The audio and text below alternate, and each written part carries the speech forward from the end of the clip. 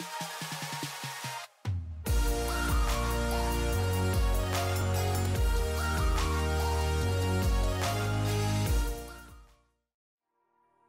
everybody, Wooter here with BPC Gaming. Got a quick tutorial for everyone today. I've been getting asked by lots of people, how do I stream music and be able to use my mic in-game in Grand Theft Auto 5?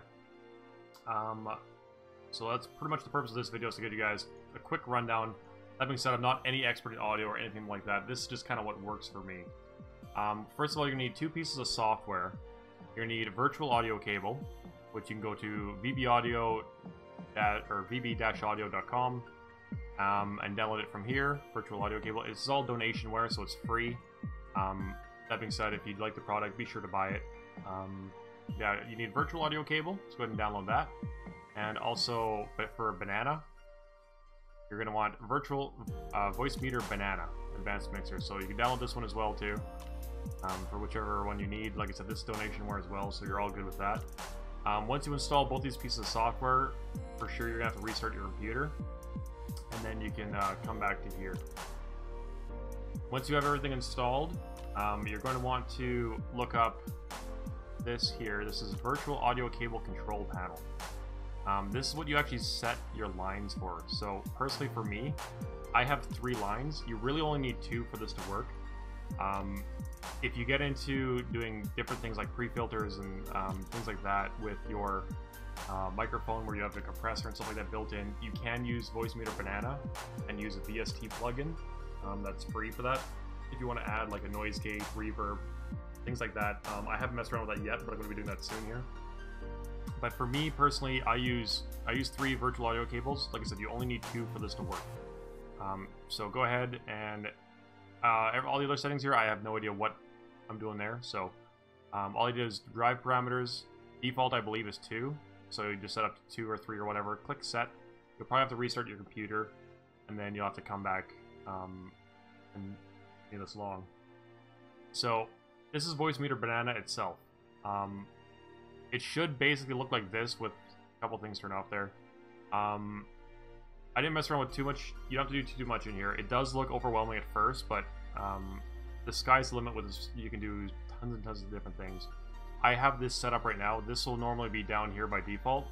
I just have a preloaded file that I use to make to add a compressor or things like that to make my voice sound a lot better than my Snowball can do. So basically, to get this thing going, hardware input 1, this is where you put your microphone. Now you'll see here there's WDM, KS, and MME. Basically, these are just different, let's say, they're a little bit different in like program type thing. These ones have lower latency, so these ones are better, but personally for me, depending on your device, I notice a lot of crackling, and I'd have issues with that. So MME is what I use. It does add delay, so you got to keep that in mind too. You are going to have a bit of latency, a higher latency the with using this. So personally, I use them in sync with my audio, so I have delay on both my microphone and the delay on my music. So if I am doing, say, karaoke or something in game, at least it's matched. Whereas before, with how I did it before, I would have an issue with that. So I'm going to show you the way that I originally did this. It is a lot more advanced the way that I do it, with having this going to a line 1 to then bouncing around like crazy. But this is just basically get you going so you can stream music in game. So you go to your Snowball for me, and then this one here, I'm going to have this set to line 1, virtual audio cable, MME. And then this is where I'm actually going to stream my music through. So personally, you can use any program. Spotify, I tried, but I have an issue because you can't actually adjust where the audio comes out. So like for this here, preferences, output, and virtual audio cable 1, line 1 for this. And this will actually feed through here. And let's see, we'll just play, say, Gold Digger or something. You can see here it's going through. I can't hear it right now. That's because I don't have my outputs enabled yet. So this is pretty much what you need for your inputs. Then for your outputs, I had to set one already. So line 2, click A1 here, MME, line 2. And this will be what you're going to set your mic to in-game to actually have the audio come out. So for A2 here, this is just what I do use for listening to the music itself. So I just use my headset for there. And then this is where you start getting into these other options here. So I want to be able to hear my mic. So we're going to have the microphone, you enable it, it's going to go out of line 2. So now it's going to go out here to line 2. And then for here, for the music currently playing, I want to enable this one as well, A1, so it's going to output through line 2 as well.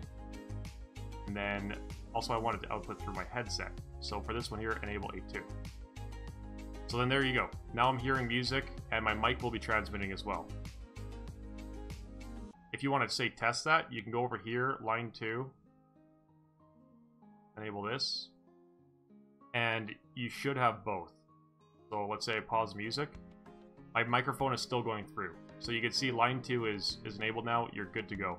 Basically now you can just jump in game, and you can play whatever you want, your music and everything through that, and it'll all transmit through in-game. This is basically all you have to do for this to work. You don't have to worry about messing around with anything else.